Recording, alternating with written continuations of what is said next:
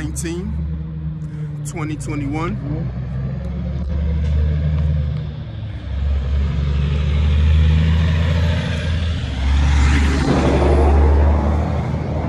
November 19, 2021. You know you winning when you got your enemies that frustrated this early in the morning. It's almost 7 o'clock in the morning.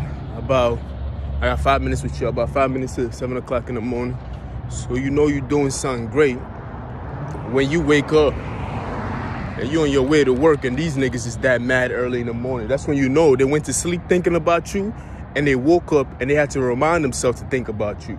You see, the problem is every time when we wake up, we have to remind ourselves of things that we love and things that we hate.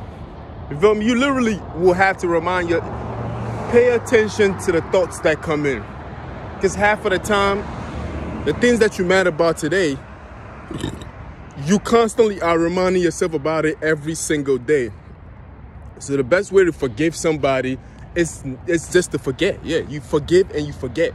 Exactly what the Bible said. Because you constantly wake up every day reminding yourself like, oh, I hate this person. Who did I hate yesterday? Oh, that was Jeffrey. You feel me?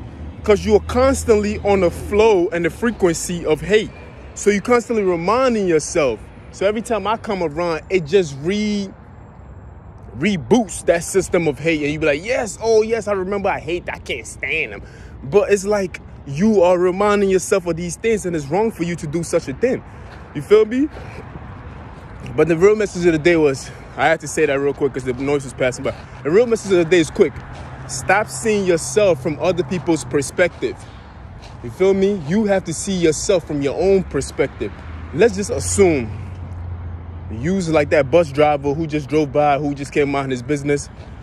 His job right now is a bus driver, right? His part-time job, which we know for a fact that he's a stripper and a prostitute. You feel me? That's why he behaves like that. Because he's seeing himself from other people's perspective. Just because you're a stripper doesn't necessarily mean that you have to degrade yourself because people see that kind of job. Hold on. Because people see that kind of job as something beneath them. They be like, ew, that's nasty. That's some hoish business. That's thottish and everything else like that. In other countries, that's seen as an art form. There's people in other countries that carry themselves, or women in other countries that carry themselves with respect, even when they prostitute. You go to Europe, there's an economy that's made for those kind of things. And these women speak and act like women without even degrading themselves to that point. You see, in America, we have looked down upon these acts for so long that if you're not in a high fancy men's club, which they do the same exact thing, by the way, you just happen to be hustling on the street corner, or you just happen to be working at the local bar and everything else. But at a high club, which is men's club or any kind of club like the ones in Manhattan and these high fashion places, these women get paid a lot of money and they carry themselves with a lot of respect. You feel me? And you wouldn't even tell the difference. That's how you need to carry yourself sometimes. Although you could be a stripper, although you could be a prostitute and everything else like that, do not see it from the perspective of the society's perspective. You have to see it from a different perspective. You have to see it as an art form. The reason why I say what I say, because some of these women really carry themselves as from other people's perspective, because they use drugs, they abuse themselves. You can see they've worn themselves out.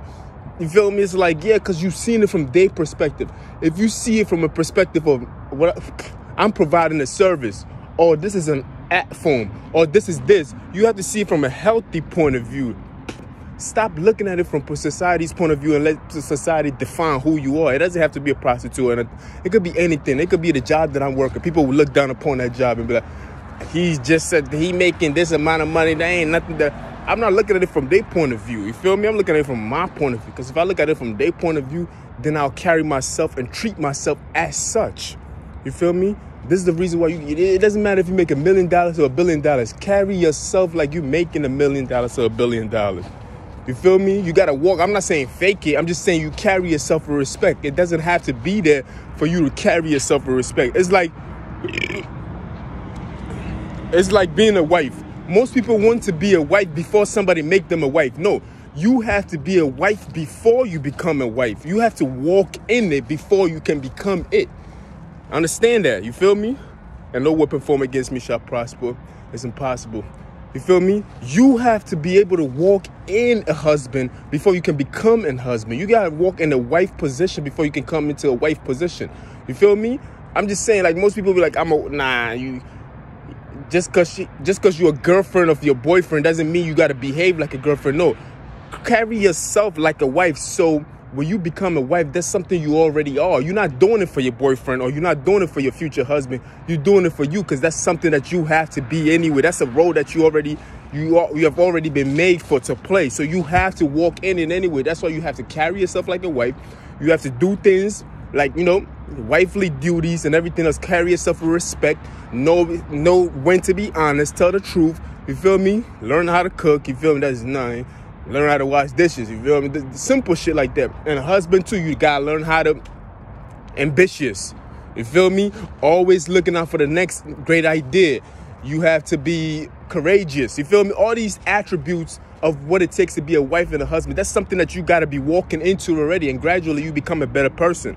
But some people just want to wait. They're like, nah, man, I'm treating these bitches like hoes, or nah, these niggas ain't shit. I ain't gonna do no wifely duties. No, you have to walk into it. The Queen of England is raised from childbirth to be a queen.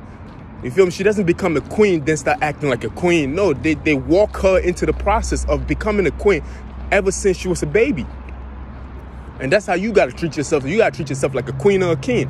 It doesn't necessarily matter that you're holding the spot, but this is how I treat myself. And these niggas don't understand that. They get mad at me. And I'm like, yo, man, I don't give a fuck what your opinion is. It's how I feel about myself and how I carry myself.